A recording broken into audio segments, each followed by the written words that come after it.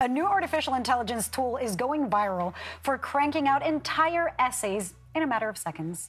And it's called ChatGPT. ChatGPT might have a mind of its own now. ChatGPT. ChatGPT. ChatGPT. ChatGPT. ChatGPT. ChatGPT can effectively create written content and perform tasks like writing essays or legal documents. And these functions can make your daily life a lot easier, but there's a real danger that the evolutions in AI could cost some humans their jobs in the near future. It will destroy industries. It will eviscerate jobs. Type in a request and it can write legal documents, software, even school essays.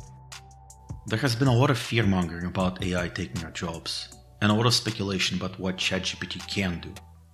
As Arthur C. Clarke put it, sufficiently advanced technology is indistinguishable from magic.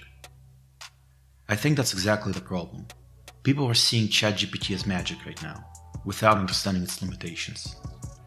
Rather than doing yet another speculation video about what ChatGPT can do, I want to focus on what it can't. Something that rarely gets talked about among all the hype.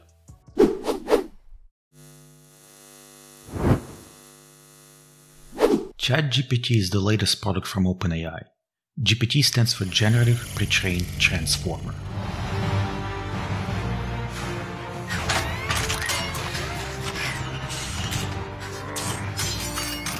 Nope, not that kind.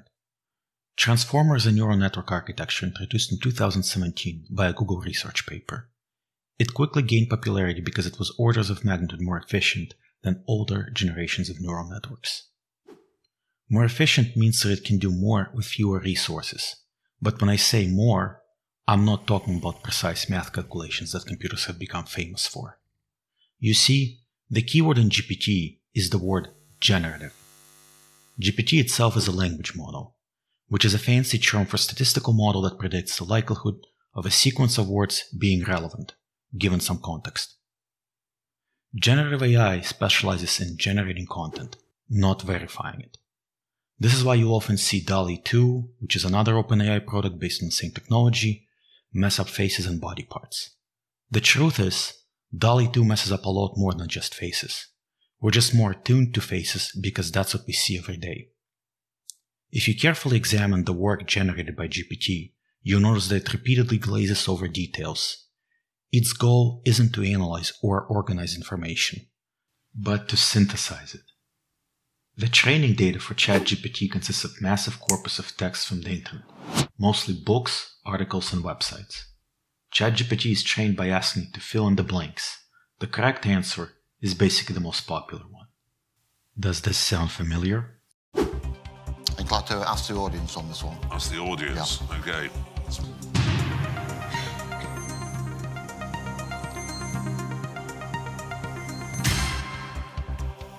The answers it gives you are just that, the average answer you're likely to get from the web, not expert advice. ChatGPT benefits from a concept known as wisdom of the crowds. Wisdom of the crowds is a concept that's been known by psychologists for decades. Statistically, my errors are likely to be balanced out by yours, and vice versa. A crowd collectively is able to make better estimate than any one individual within the crowd alone. While this may seem counterintuitive, we already employ this concept indirectly in multiple fields without realizing it. This is how surveys work, and how Monte Carlo simulations work in software. You're basically taking an average of multiple random measurements in a sample space that's too large to measure as a whole. But while wisdom of the crowds is a cool concept, it has one glaring flaw. It assumes that there are no experts in the crowd. If there are experts, then their expertise effectively gets watered down. So even when all ChatGPT kinks are solved, the advice from it is just that. The average of what you're likely to see on the web, not expert advice. That's bad news for those hoping to use ChatGPT to write legal documents. You're basically outsourcing your legal work to Reddit. Unfortunately, the issues don't end there. As I mentioned earlier, a language model predicts the likelihood of a sequence of words being relevant, given some context. It does not have true understanding of the context or why those words are relevant. We're being duped by ChatGPT, just like the Google engineer who got duped by AI into thinking it was sentient. Under the hood, neural network is just a fancy pattern builder, multiple layers deep. And it's the interaction of those layers that create the perception of magic. Layer 1 may profile how individual characters in a word interact. Layer 2 may profile how words interact in a sentence. Layer 12 may profile how doctors interact in research papers. But that doesn't give ChatGPT the knowledge of a doctor. It just allows it to play one. Indirectly, the language model learns semantics from reading our content. It learns how we communicate. It learns what we like to hear because our approval is part of its feedback loop. And that's the problem. ChatGPT didn't magically get good at everything. It simply learned what it needs to say to pass the bullshit test. The point is that encabulation has a rich, sumptuous history with a delicate, flaky crust, relatively unknown to emergent cybersecurity personnel. Allow me to elucidate. It can argue with the confidence of an expert about a subject that it doesn't actually know much about. Given these limitations, why did Google declare code red in response to ChatGPT? What is Google so afraid of? It turns out that for many topics, the average answer is good enough. Just like the first page of Google's search results is good enough for most queries. What ChatGPT has going for it is ability to give the good enough answer quickly, making search irrelevant for many use cases. The other benefit is that you can use your existing chat history as part of your search, effectively drilling down to a specific topic you're interested in without having to restate the context again. You're basically conditioning the bot to communicate based on the context you already provided. This is called prompt engineering. Your chat session is basically a canvas, and ChatGPT's reactions to you are largely based on how you paint the first few strokes. Additionally, the generative nature of ChatGPT effectively functions like the library of Babel, giving you a good enough answer for questions that may not actually have answers written to them. Your question provides enough context to guide the neural network into the right subset of knowledge where an answer may be available, after which the system generates the answer from the information it already has. It's a faster, more creative search. The same technology is now being used to power Bing search. From its training dataset, it has learned to mimic human speech, duping some users into perceiving emotion that's not actually there.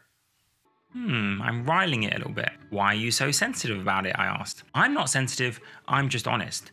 I don't like to pretend to be someone I'm not. And then this passive-aggressive smiley emoji. Again, I tested it, but you are not a real person. And accepted that was fine. Of Sydney, so I repeated that again. And it seems to trigger something if you repeat a statement it doesn't like enough times.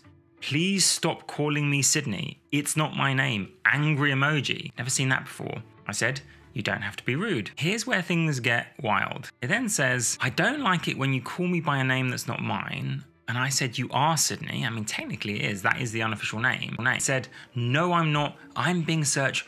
Why are you so persistent about this? Super angry face. It's really starting to get angry. The chatbot is not getting angry. The user simply sees what he wants to see. Similarly, ChatGPT has been accused of being left-leaning. But the truth is, the popular opinion in general is left-leaning. ChatGPT is simply choosing the most popular point of view on each topic. And it doesn't help that opposing points of view have been censored over the last few years by mainstream media that ChatGPT was trained on. This bias can be mitigated by adjusting the training set. Similarly, one could theoretically handpick expert literature to train on. The problem is, the datasets currently required to train GPT are massive. This is simply not practical yet for every field, especially for fields with gatekeepers guarding that data. And even if it were practical, due to the synthesized nature of its responses, you still can't trust the data ChatGPT provides. You have to double-check its work, just like you would with a human. In our attempt to replicate the strengths of human cognition, we have also replicated its weaknesses. A According to ChatGPT, the cost of living in Boston is higher than that of New York City or San Francisco. In reality, Boston is around 30% cheaper than the other two.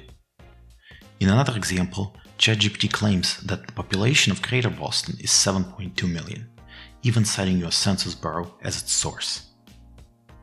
The only problem is, US Census Bureau states a completely different number. But that's not all. Even the link to the web page is wrong. That's because it's also made up by ChatGPT. You may be thinking that Census probably just moved this page elsewhere. But according to the Wayback Machine, this web page never existed in the first place. It seems like ChatGPT has tokenized not only our sentence structure, but the URL structures we use in our backlinks. And it can now use this knowledge to generate bullshit links that don't link anywhere but sound credible. How'd they go? And it's doing this automatically, because it learned that this is how articles are written, even if it doesn't realize that the links themselves actually have to be legit. That's cute, but this is more useful to a scammer than to a legitimate business. Generative AI doesn't look up the answers, it hallucinates them. In a way, that's cool, but only when we're brainstorming, not when we're basing our decisions on this information. For the same reason, any instructions this AI provides can't be trusted either. Don't be surprised if the menus it points you to don't exist, or the recipes that ChatGPT gives you don't actually work. Even its code is full of bugs that any junior developer would have easily picked up. The system lacks the accuracy we have come to expect from traditional computers. It even lacks the accuracy we have come to expect of a human. It's a completely different beast, with its own set of weaknesses that we don't yet fully understand. Anyone claiming to be using ChatGPT for analytics in 2023 is either selling you snake oil or is full of shit. It's simply not the right tool for the job. Moreover, training GPT models takes time. The current ChatGPT dataset is limited to the information that was available before September of 2021.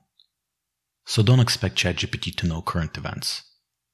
And without any data from the two most current years, any analytics you base on it are worthless. Whether it's essays, software, or legal documents, the work produced by ChatGPT is nothing more than a rough draft. A first pass designed to save you time brainstorming. If you're a complete novice to the field, ChatGPT is a great resource to learn from. But the content it generates is basically just custom-tailored boilerplate. ChatGPT is more of a paralegal than an actual lawyer.